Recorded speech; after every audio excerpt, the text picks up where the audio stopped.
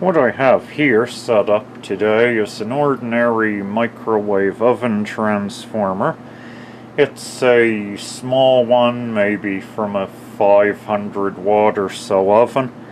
What I've wanted to do for a while but never gotten around to is hook one of these up to a big breaker here in the machine shop so it can draw all sorts of power and just let it arc until the thing fails, seeing how it fails.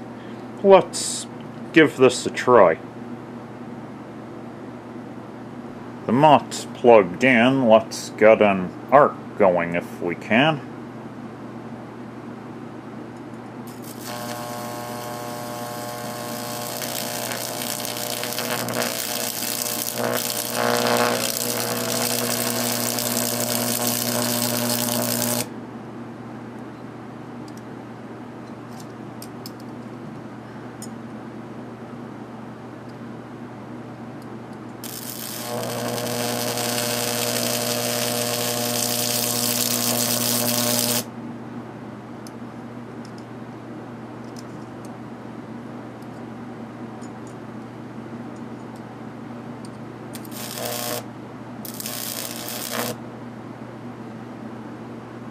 I had to stop quickly and try different electrodes because the first ones, 1/16 copper, were melting.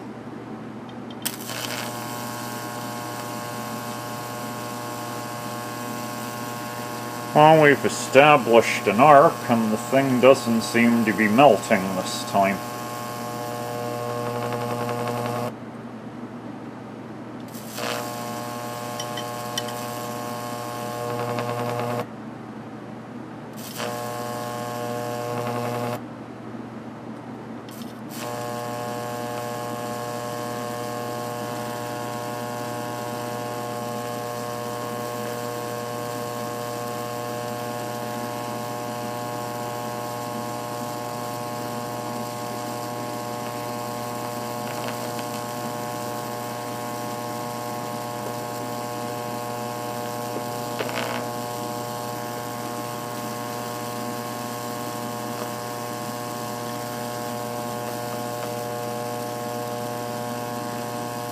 There's some smoke rising from the transformer.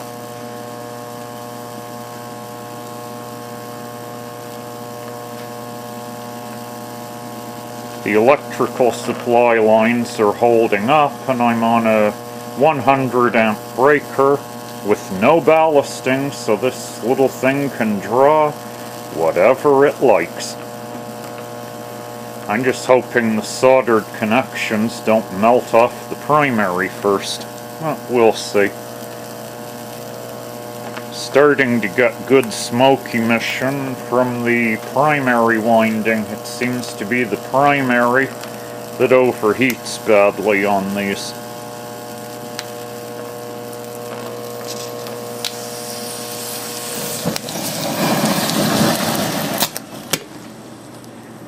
And there we go, microwave oven transformer devastation. Something I've always wanted to try, running a small MOT to burnout. And here we go, less than 3 minutes have gone by.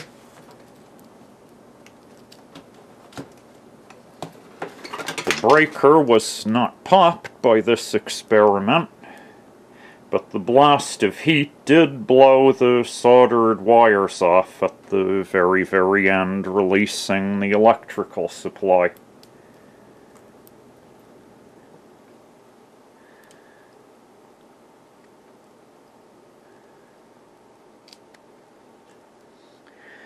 Yes, we have a fried MOT. Blow it out. And well, I guess that's it for this video about frying an MOT unballasted.